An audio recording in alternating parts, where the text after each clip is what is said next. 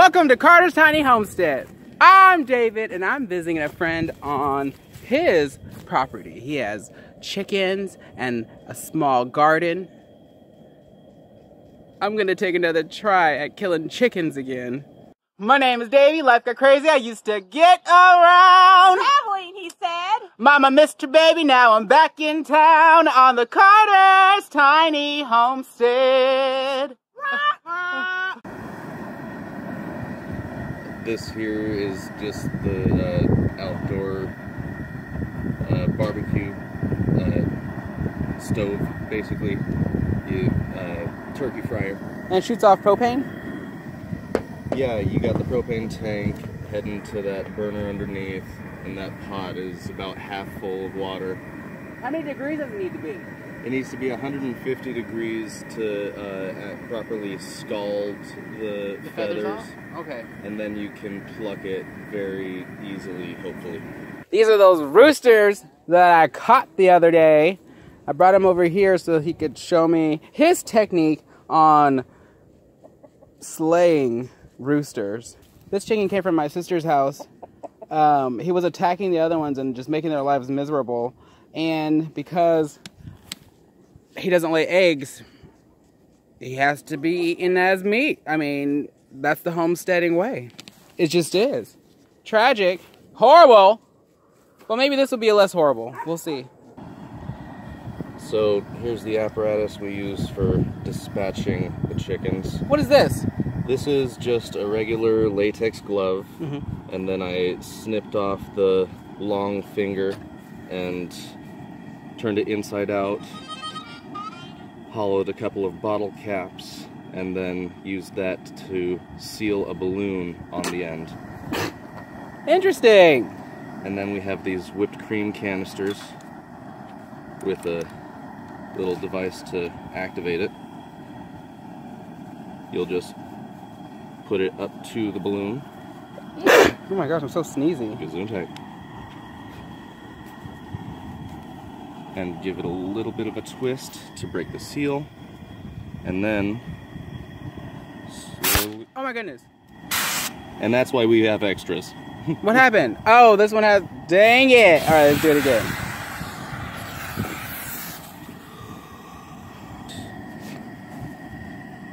We can grab our knife.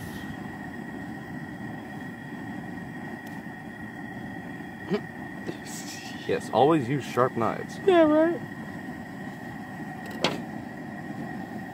So first step is we have this cap waiting down at the bottom. Oh, okay. And this one goes underneath. And then we gotta wrap the end where we cut the finger around this part. Oh, huh. And that creates a bit of a seal. Once we slide this up, it gets even more sealed. But we don't do that until the balloon goes on as well. You put the balloon on the little one? I put the balloon over the small bottle cap, and everything gets shut in by the large bottle cap. So now we have the latex glove lining the inside, the balloon lining the outside. And also catching, yeah. Those should provide nice airtight seals. And then we just thread this. Dang it. We just thread it through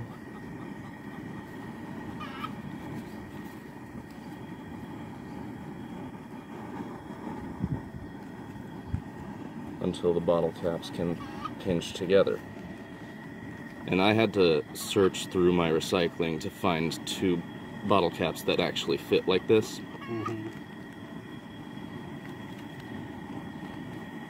And there you have another kill glove. Let's see if it holds air. Okay. Oh yeah, and then you just gotta twist that part, yeah? Yep, that's good enough. Oh, did you already clean it? Yes, I rinsed it and cleaned it. Yeah, Yes. it was filthy. This is my cooler. Yours is still over there. Oh, and it's still filthy.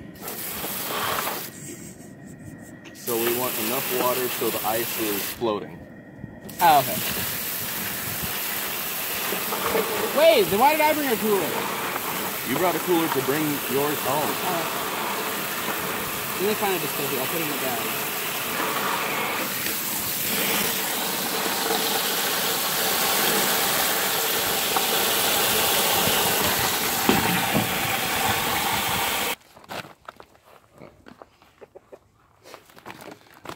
So the chicken is going to go into this end of the bag,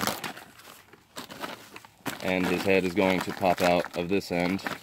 That way he can be held tight. He won't thrash around while we administer the gas. Okay. That's smart.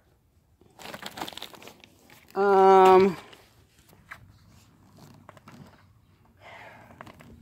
recording? Yep. So we got it clamped off. We're going to slip the glove right over. We got this little band to provide a tourniquet, try and keep the air just around the head, not escape out the back of the glove. And here we go. And he's just going to keep breathing it in.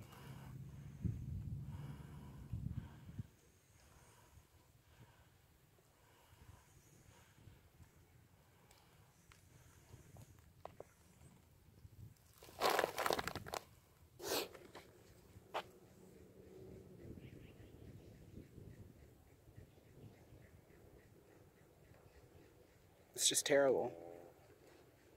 I know, man. This is the hard part.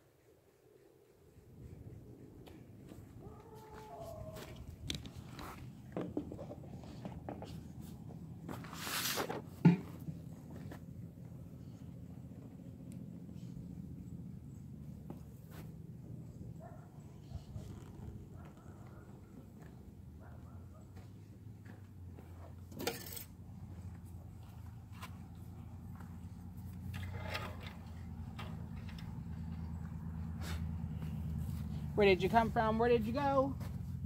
Where did you come from, Cotton Eye Joe? Perfect.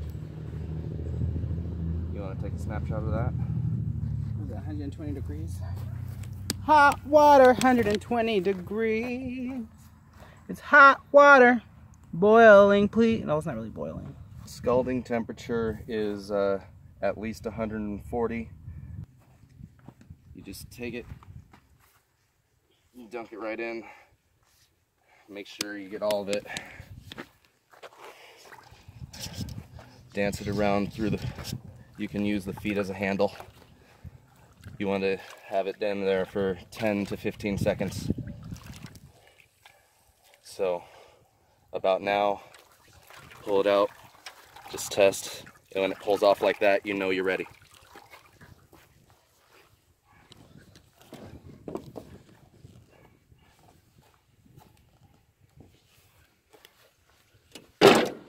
All the feathers go into that waste bucket, and you want to move against the grain.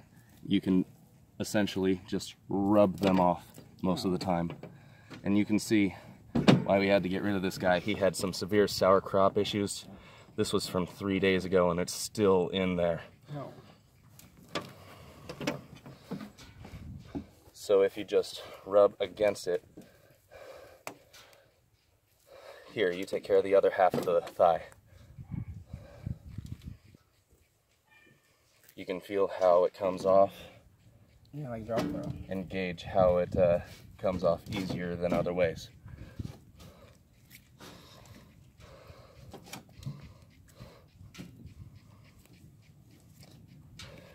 And once the feathers are removed, it almost looks like something you get at the store.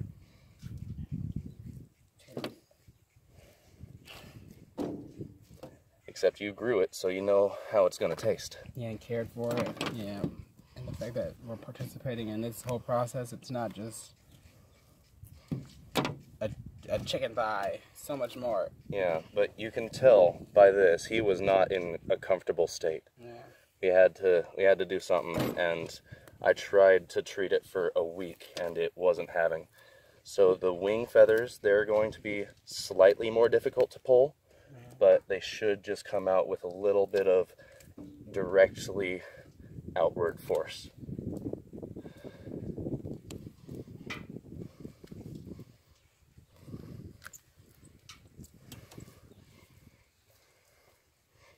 Oh my goodness.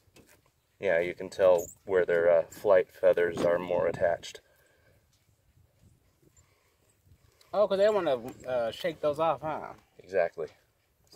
Anything else is just for insulation, but those are needed for escaping, so they don't want to have them. Lose them in that fight or flight.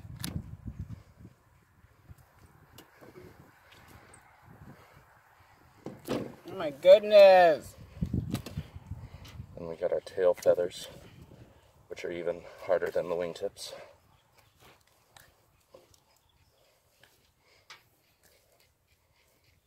And we'll just keep going around until we can't find any more feathers.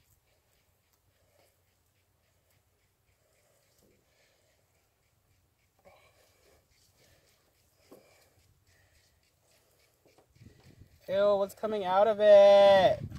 Oil. Chickens secrete oil, especially from this one gland back here. You can see it. It's like a little pimple lump. Mm-hmm. We're going to have to cut that off before we get into the guts.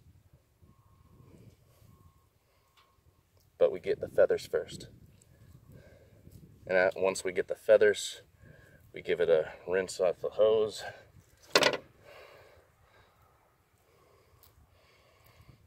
You don't have to worry too much about the feathers on the neck because neck skin is usually discarded.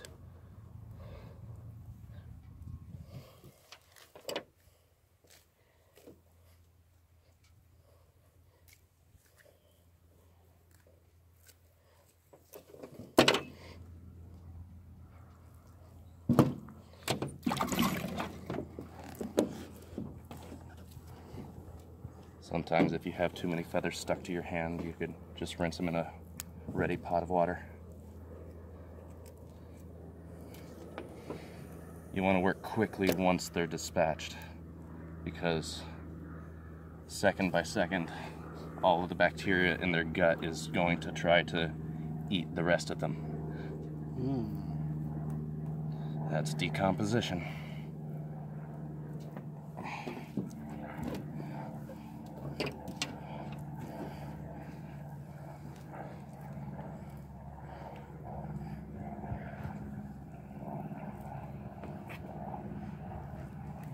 All right, you want to go over and get the remainders?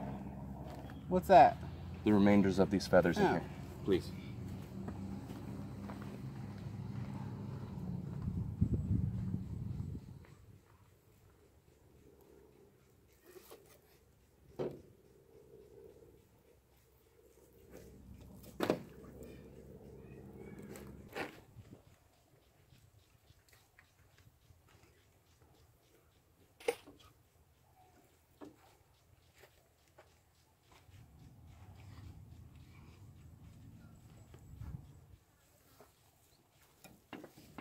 Did you see what time it was? So gross. 2 o'clock.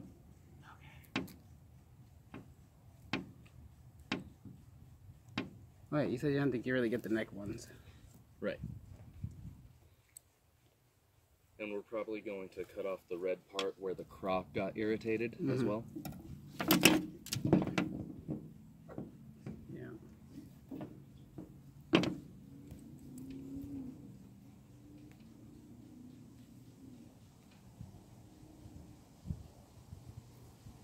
So if there are a couple annoying ones, you can wait until right before you cook the bird.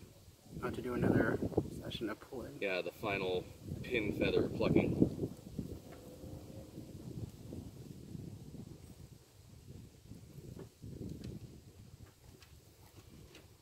And then once there's enough off of the bird, we're going to hose off the table.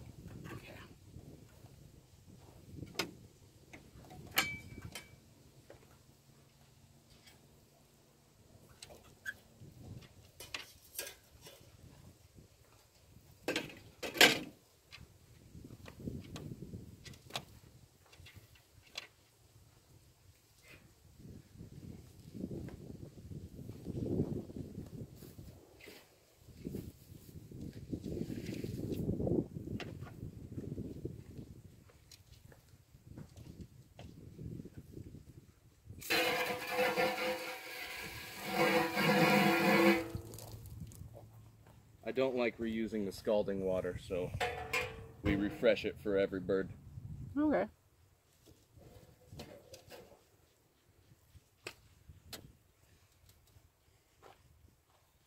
That looks like enough. Yeah. We gotta hurry before it gets too warm. Grab some more out of the tail feathers.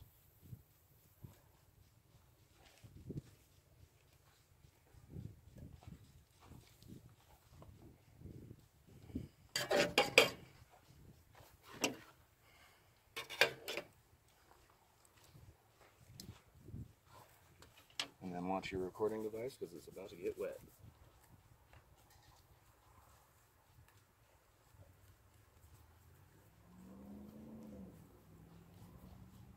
Yeah, that looks good, man. Don't put it back on the feathers. Oh,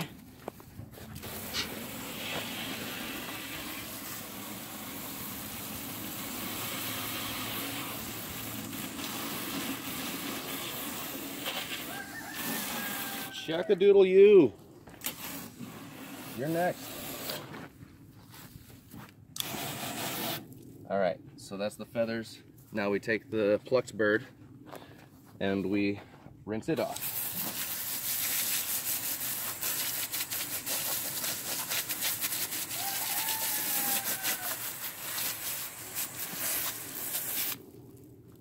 And now comes the evisceration. Evisceration. Going to take an extra sharp knife that I just sharpened this morning. We're going to... Did you make a video of it? No, I am not. I have not. We're going to pinch right above the cloaca and just go straight through the flesh into the cavity, avoiding the intestines. It's a tough bird. There we go. Slashing, better than stabbing. There we go, and we're in.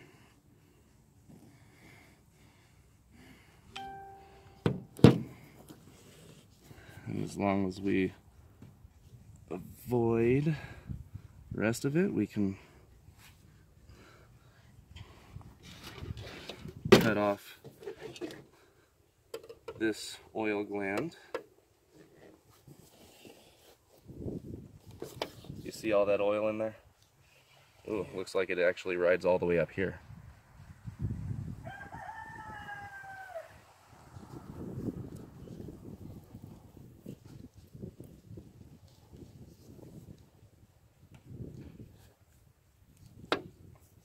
They squeeze it out of there, and then they just rustle around with their feathers to get it in all of their important spots. Like I said, you want a sharp knife. Okay, now back to this orifice. We see the intestines are under there. We need to make this hole a little bit wider so we can get in there. So we're just going at the sides.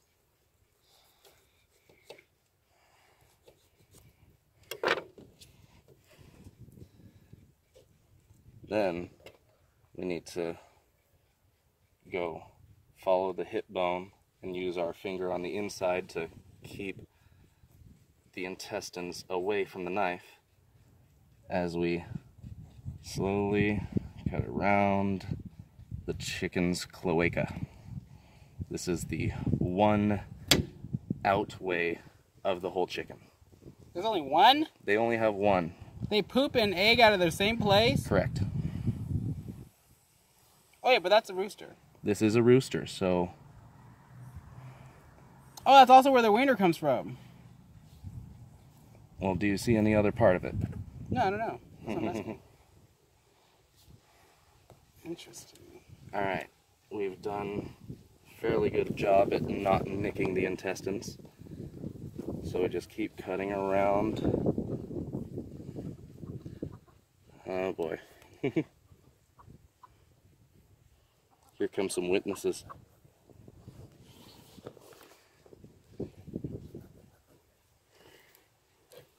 And work through the other side using the same technique. And the bird is going to make gaseous noises, especially when you are having to reach inside of it to pull out all of its stuff. Okay, we got most of the chicken butt right here. We just have some connective tissue. Once we get that out, we can start the actual gutting. And this is why you want a couple of knives if one of them just isn't doing it for you.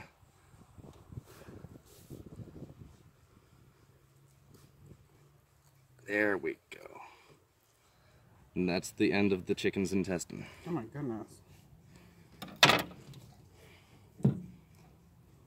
Now that that's free, we can start opening it up some more.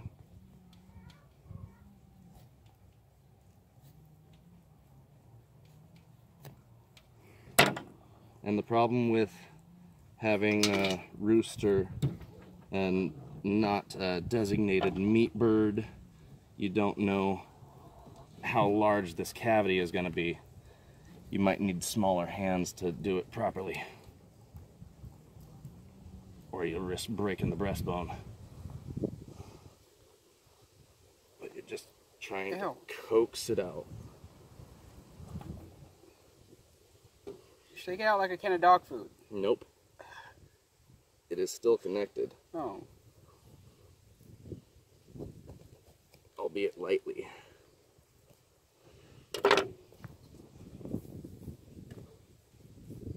So I got some connective tissue right here, getting it attached to the front of the body.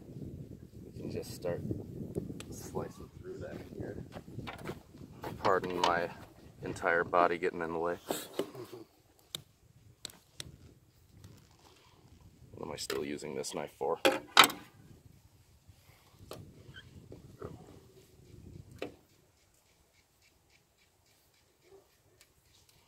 And you want to work fast, but you also want to be slow enough to be safe while handling the knife. Totally agree with that. Alright, now it's disconnected from that part. We can start pulling some more, and you can see all of the stuff that you need to get out of there. Mm-hmm.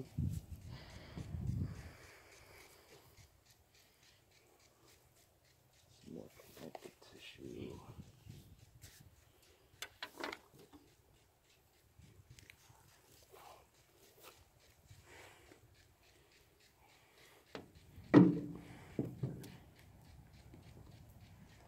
And with enough effort and just moving around the entire thing, you should be able to get the carcass out without too much problems. I'm gonna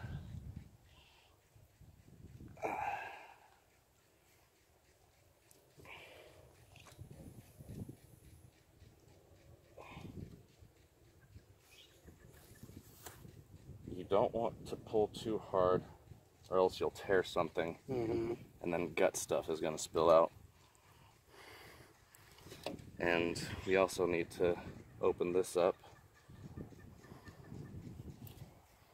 and get the crop loose from the neck end.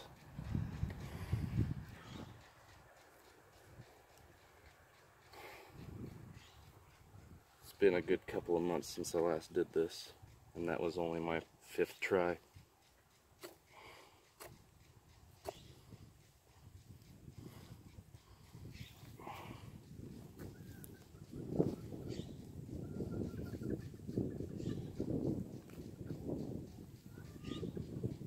And all that yellow stuff is just fat. This is the crop, still has a bunch of food in it. A bunch of food. That's why this chicken had to be put down. But even with this issue, you are able to eat the bird. The meat isn't soured too much from this.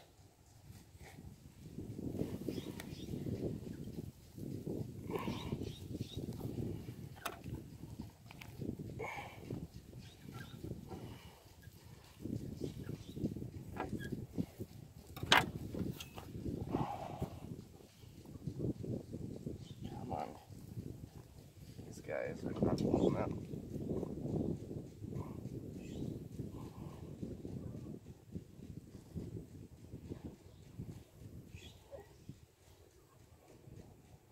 Okay, I feel it. I feel it. That's where it's getting held.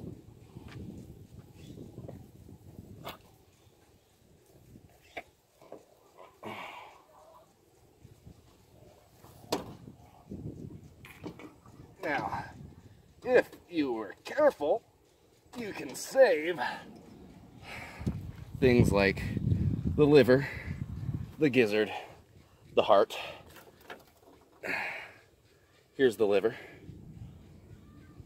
This is a bile sac. Chicken liver and onions is a really natural recipe.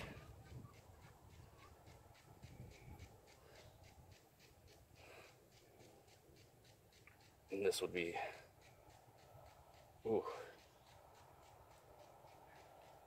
Yeah, that's the green bile sac. If you puncture that, then everything is tainted. And there's a little bit more liver. It's a little mangled, but that's good giblets. And this is all intestine that can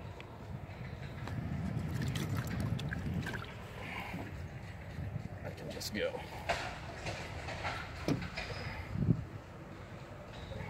Ew. That's gizzard innards. And this is the chicken's heart.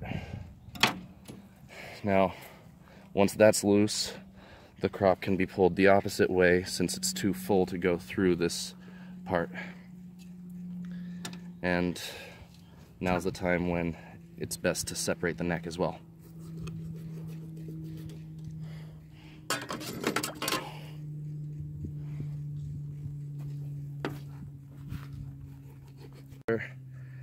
And find part of the spine, and then you gotta just keep cutting and bending.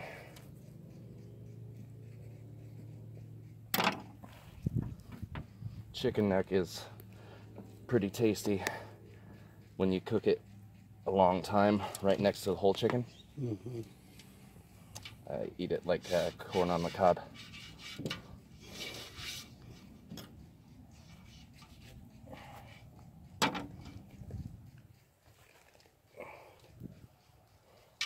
This whole thing has to go. Sharp knives, everybody. Sharp knives.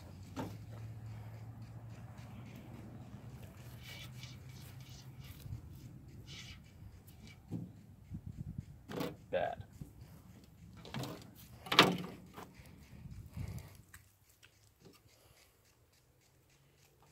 Now, you do not want to cut bone, but sometimes there's no other option.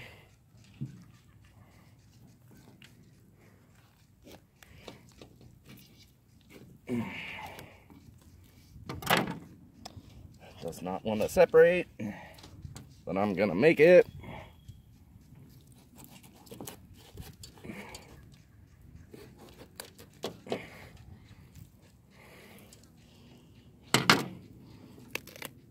Okay, that's the chicken neck. Get the skin off, rinse that, and we get it chilled right next to the rest of the carcass. And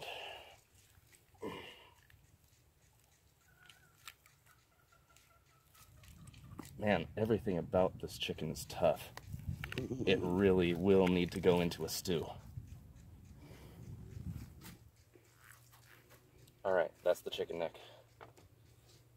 Next to the hearts and the liver, those are all things you can save. It's mostly empty on the inside, but one thing you gotta remember, there's something else. Hey, what is that? That's a glob of fat, or a benign tumor. Oh, wow. Yeah, benign and a half. So there were a couple of things wrong with this chicken, but the thing you got to remember is to sweep the back of the ribs on either side of the spine, because that's where the lungs are, and if you don't get the lungs out, then it affects the taste of the chicken. And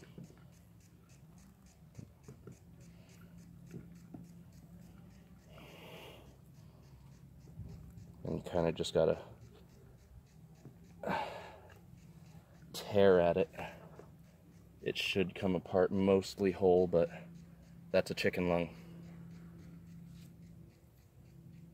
You can see all of the areas where it can inflate. Yeah, that's interesting. Those can be fed back to the chickens if you feel so. It can also be cooked and fed to your dogs. I don't do either. I just compost everything. And that is a relatively cleaned chicken, aside from this one final lung. Meat, bees, those are an issue. That means that we're running out of time. What do you have to do? Just rinse it again and throw it in the ice? Mm-hmm. No, meat bees, this is mine.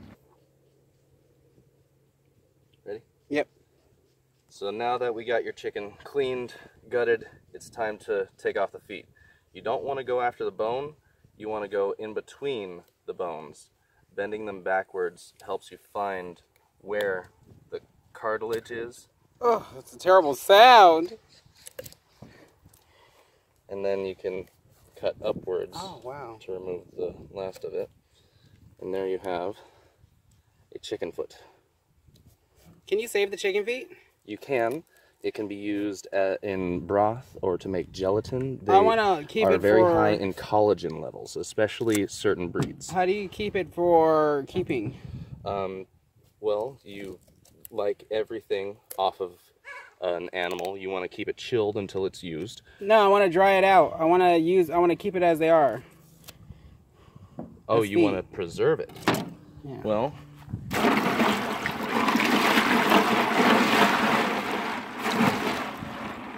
cold shock keeps them from decomposing short term. And so that can just be kept right there. And then you can figure out a way to pickle them. You can try to epoxy them? Or... dehydrate them. Oh, there are several different ways for keeping the shape if you just want to keep the shape. Well, I want the whole thing. You want the foot as it is right now. Yeah. I would do some research. Mm-hmm. My name is Davey, life got crazy, I used to get around. Mama missed a baby, now I'm back in town on the Carter's tiny homestead.